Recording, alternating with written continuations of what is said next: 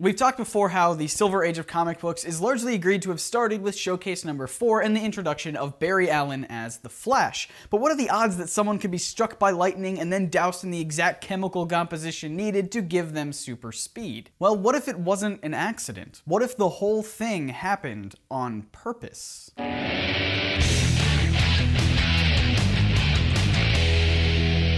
Welcome to Comic Misconceptions, a show that takes you into detail about the things you think you know about comics. I'm your host, Scott Niswander, and the Flash TV show pilot aired yesterday, so of course we're going to talk about that. You guys really seem to enjoy the video I did on the real origin of the Fantastic Four a couple weeks ago, so with that in mind, I bring you the real origin of the Flash, with an issue that I assume DC has been trying to sweep under the rug since it was released. An issue entitled The Real Origin of the Flash, which is a bit on the nose, but you know. But first, a quick refresher on the original origin of the Flash in showcase number 4 from 1956. Barry Allen was a police scientist who was notorious for being late and working at a slow pace. One night at the lab, Barry is reading a Flash comic book featuring the original Flash, Jay Garrick, wishing he could be just like the fastest man on Earth. He approaches a shelf full of every chemical known to science, and a lightning bolt suddenly strikes him and bathes him in a certain few key chemicals. As he leaves, he discovers that he's traveling at incredibly high speeds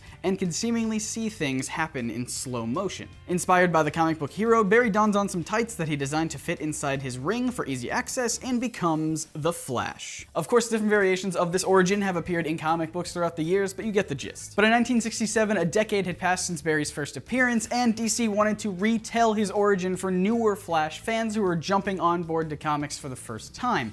But the origin they decided to tell was so radically different and bizarre that it's no surprise that it was almost immediately and purposefully forgotten. The Flash number 167 opens innocently enough with the Flash beating up some jewel smugglers with some kind of cool and inventive action, but then Flash catches on fire as his protective body aura is no longer shielding him from the immense friction that he endures from moving so fast. He jumps into the nearby harbor to put out the flames, and he emerges with a rather odd man waiting for him. The man introduces himself as Mopee, an initiate 10th class of the Heavenly Helpmates, whatever that means, and he explains to Flash that he was responsible for turning off his protective aura, as he was the one who gave Flash his powers in the first place. Flash argues that it was the lightning and the chemicals that gave him his powers, but Mopee says that the odds of that happening are 10 quadrillion billion to 1, and a scientist like Barry should know better than to believe that something like that would happen by chance. The real story goes that Mopee's superiors assigned him to the task of giving one human the gift of super speed for a reason that was never explained. Mopee followed around Barry and found that he was worthy of the gift since he was honest, brave, and sincere. It was Mopee that then guided the lightning bolt down into the lab Barry was working in that had him crash into those chemicals and turn him into the Flash.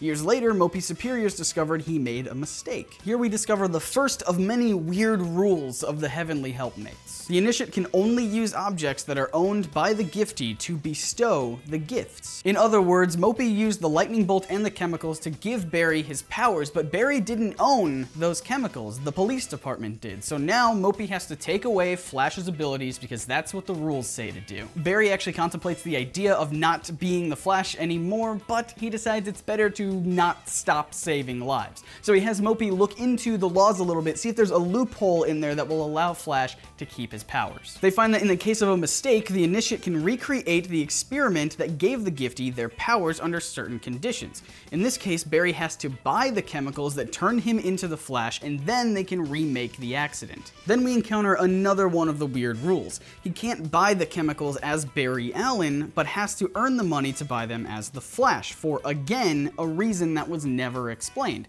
and he has to do it in exactly 24 hours. This whole thing hinges on the idea that the giftee would create a dual identity with the powers that Mopee gave them, which is kind of, I guess, a hole that I have in that logic. But I guess an easy way to remedy that would be you as Barry Allen giving your friend that money, and then your friend would give you as Flash that money back for doing something, because you have to earn it. So just do dishes really fast, or organize a DVD collection really fast, or open a door at regular speed. You have to earn the money. But instead, Flash puts out an ad in the newspaper that goes public the next day, and he is flooded with letters from people asking for his help. Letters that arrived that day, since he still only has 24 hours to complete this task, and that is some fantastic delivery time. He really only has to do one job, so Mopee selects it for him because that's a rule that, again, the reasoning for was never really explained. Long story short, the Flash does the job, buys the chemicals, and they reenact the experiment that gave him his powers. Just as Mopee is leaving, he wonders about Kid Flash, aka Wally West, who got his powers in a very similar way to Barry.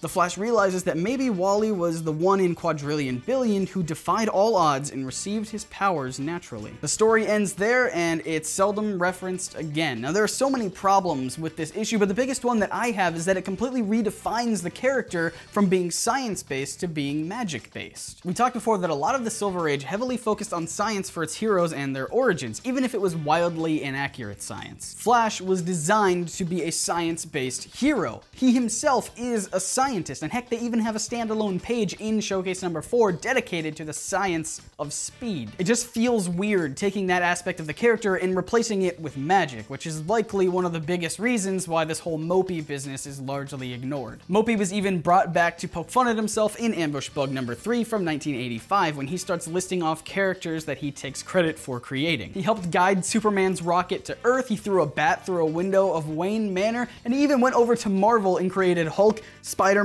and the Fantastic Four, amongst many others. So just ignore that whole video I did before about the real origins of Fantastic Four, because this is it, apparently. Mopee. Over the years, however, Mopee has been very sternly said to have never existed in the first place. Like in Who's Who, the definitive directory of the DC Universe, number 8, on the page about Flashword explicitly states, and I quote, "An account alleging that the accident that gave Alan his powers was actually staged by a being named Mopee is entirely incorrect." They do try to slide Mopee into continuity in the life story of The Flash from 1997, but in a different way. The night Barry got his powers, he was investigating a new drug on the streets that the kids are calling Mopee. This Flash origin with Mopee is a little bit weird, but it does raise an interesting question. Should heroes be chosen by random chance or by intentional and deliberate decision? Let me know what you think in the comments, and let me know which Flash origin you prefer. And if you want to listen to our review of the Flash pilot with Ross from Comic Cinema, that will be available on Monday right here on YouTube or on iTunes and Stitcher if you want to go check that out. And thank you so much to the NerdSync patrons over on our Patreon page. You guys helped us get past our first big milestone. Thank you very much. You are amazing individuals, and I look forward to talking more about The Flash with you over there. And if this is your first time hanging out with us here at NerdSync, please do subscribe. We do weekly comic book videos just like this one every Wednesday, and we don't want you to miss out on any of it.